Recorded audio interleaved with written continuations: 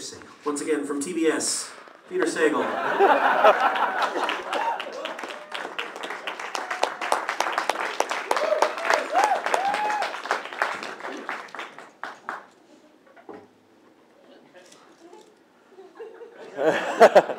This is a weird evening. I just wanted to say the original title of my show was no, come on, no, wait, no, shut that, no, I've got this, shut the fuck up, I've got this, oh, you went and you fucking told me, you son of a bitch. Can I also just say that it never gets old for me to hear you swear. Yeah. I will give you $1 if you do that on the air next week. I got one right here, somebody threw it. I can go blue, you motherfuckers, I absolutely can. I just tend to work in venues where they frown on that. This one is called He Goes Down Looking. The guy in front of us at the White Sox versus Red Sox game was standing up. The people in front of him were sitting. The people 2 rows behind him were sufficiently elevated and thus sitting. Thus, he was blocking the view of one person, the person in the seat directly behind him, my wife, Beth. She activated her considerable blonde charm and asked him to sit down. The guy studied. The guy smiled at her, his reflective sports sunglasses giving him a bug-like mien. Are you kidding? He snapped. With Paul Konerko up, 1 out, and the bases loaded, sit down? You should be standing up. He turned back to the game, remaining both upright and opaque. Talking baseball, Peter can't see nothing. Talking baseball, neither can his wife Beth. What should I do? On the other side sat our 8-year-old Rose. Would she someday write an autobiographical play in which my failure to insist that the guy sit down take on the same mythic resonance as Willie Loman's Woman from Boston? Mama couldn't see, Papa, she would shout in the climactic scene. Paul Konerko was up and she couldn't see, and you didn't do anything! We're talking baseball, scarring his young daughter. Talking baseball, he's liked but he's not well liked. I thought that was great. I know, I love it. Not a smart bunch. All right. But Rosie was concentrating on her journal, writing down rhyming titles for her projected series of historical adventure novels. Wacky Jackie, for example, in which her characters go back in time and play ball with Jackie Robinson. Paul Konerko popped out.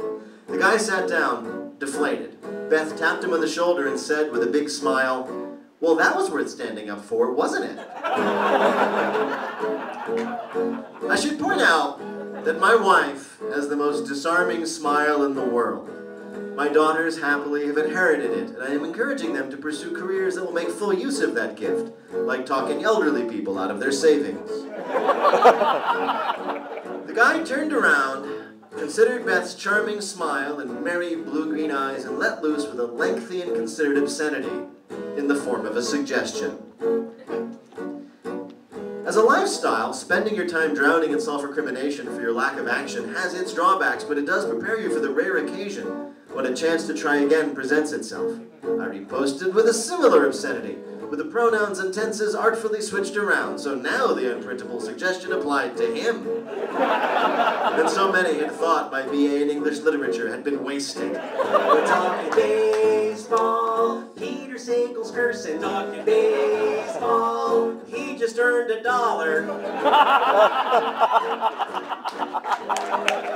That was a notional dollar, of course. I invited him to choose from among the many empty seats in our section, all of them far enough away to stand without bothering us.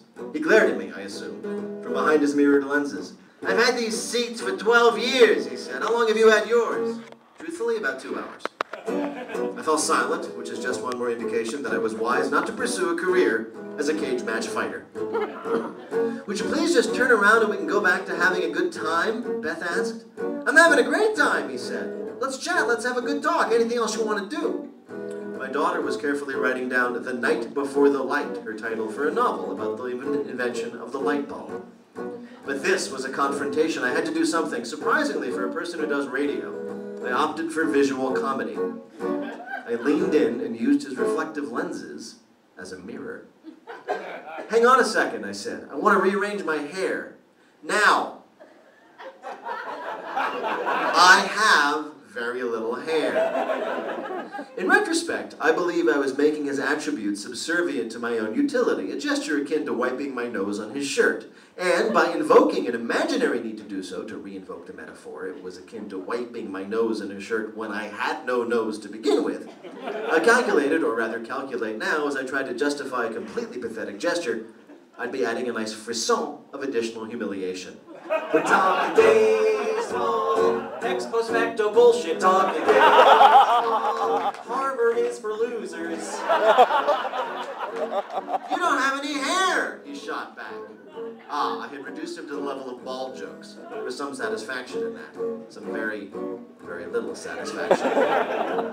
The guy and I stared at each other. At least I stared at him. Behind his glasses, he might have been weeping. I really don't know. Beth leaned forward and said, "Would you please just turn around?" The guy took a second to contemplate his wide range of possible actions. Then, he turned around. Beth had diffused the situation by simply giving him the out of appearing gracious. I was, as I often am, amazed and gratified by her wisdom and restraint. Then she said to me in a full and clear voice, "Don't be bothered by him, Peter. He's just a tiny, tiny man who has to pick fights to make himself feel better about his awful, sad little life."